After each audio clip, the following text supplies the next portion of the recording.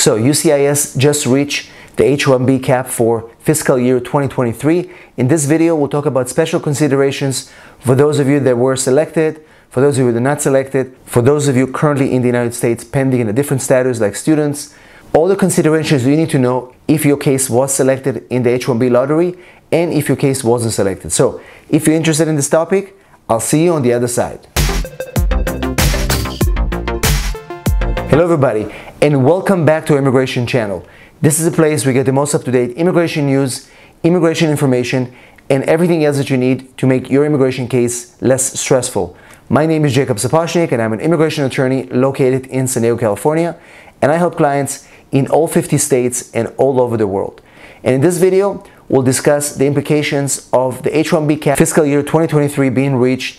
What does it mean for those applicants that were selected, for those that were not selected, and for those of you that are currently in the United States in different status pending, making decisions what to do next. So we'll go over all this in this video. But before that, if you're here for the first time, don't forget to subscribe to our channel, click the notification bell so you don't miss any of our videos, and also give us a big like so YouTube will be able to show this video to more people just like you. So as you know, the H-1B visa is subject to a numerical cap. There's only 65,000 visas available every year, plus another 20,000 for those of you that have a master's degree from a U.S. university.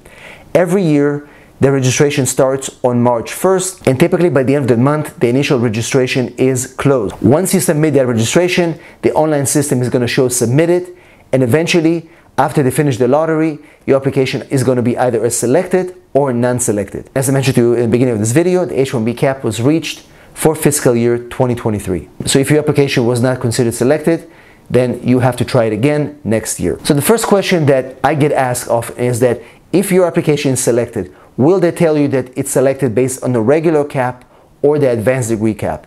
And the answer is yes. If you're selected, they tell you whether it's based on the regular cap or if you're selected based on the advanced degree cap. Another question that often comes up, which is going to be relevant for this fiscal year, but also for next fiscal year, for those of you that were not selected and you're going to get ready probably by the end of the year to refile again. This is a very important question, is what happens if you don't have your final degree by the time you have to file your H-1B case? The regulations specifically say that the H-1B beneficiary must have their degree or the equivalent or have completed all the requirements of the degree by the time they file their H-1B visa case. So typically, if you're submitting your registration in March, USCIS will expect you to have completed all your degree requirements by the end of June, by June 30th of the fiscal year when you file your case. So in this case, for applicants of fiscal year 2023, the requirements of the degree must have been completed by June 30th, 2022.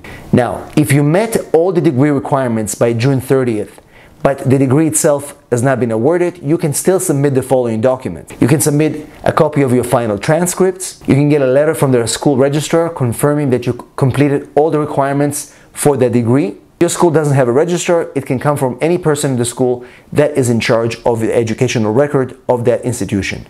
And that should be enough to satisfy the H-1B requirements if you don't actually have a degree awarded by the time your case has been filed. Another question that comes up often is the following. Can multiple identical H-1B petitions be filed by the same employer for the same employee? And the regulations are very clear. USCIS will deny and revoke any H-1B petitions that are filed by the same employer for the same employee, multiple identical positions. USCIS will not only revoke those petitions, but they're not going to refund any of the filing fees that were used to file those. Now, the rules are not prohibiting related companies to file multiple positions for the same employee in different positions, as long as it's all based on a legitimate business need, right? So as long as we can document that the companies are not the same, they may be related, but there is a different need, different positions for that same individual, USCIS will accept it.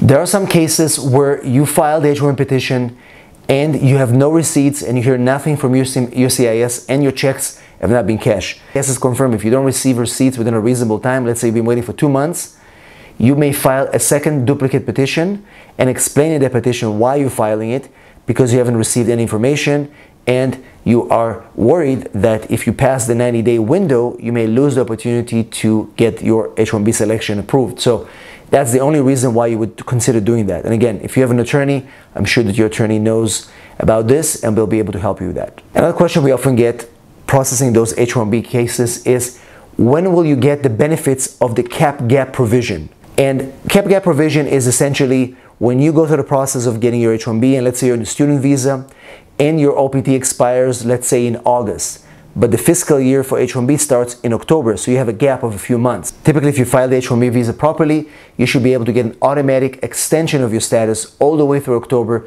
to cover that gap.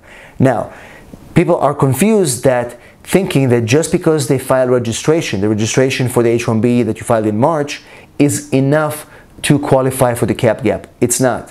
What has to happen is that you have to be selected and an actual petition must be filed with USCIS indicating on the form that they are requesting the change of status to happen in October. Unless you have that actual filing, the registration itself is not enough to trigger that cap gap. And be very careful, because I've seen quite a few questions from people that are asking me that, and they made mistakes assuming that just because they registered for the H-1B in March, they qualify for the cap gap. They're not. And again, the follow-up question is, if a student's OPT expires before October 1st, will they be able to remain in the United States and continue to work? And again, as I mentioned before, under the cap gap, if they have a properly filed H-1B with a notation on the form specifically requesting change of status, such students will be able to stay in the United States, continue to work all the way through the end of September 30th until the H-1B visa will actually be active.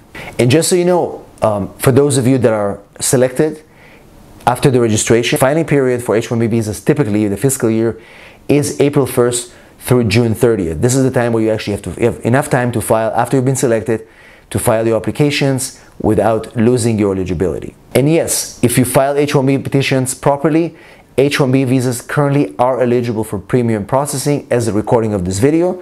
So if you are filing your H-1B visa petition, by all means, use premium processing. Once again, now that the H-1B cap has been reached for fiscal year 2023, a lot of petitioners, a lot of employers are getting ready for next year. Typically, we start accepting cases as early as November, start preparing them, making sure that people qualify, finding the best position. So if you are looking to file your H-1B visa, if you're an employer watching this video, now is the time to start thinking about it. And you can text me 619-483-4549. I'm here to help you. We've been doing H-1B visas for the past 20 years. Once again, if you have any questions about what I just mentioned in this video, post them in the comments below. If I can be of service to you, text me right here. And as always, I'll see you in the next video.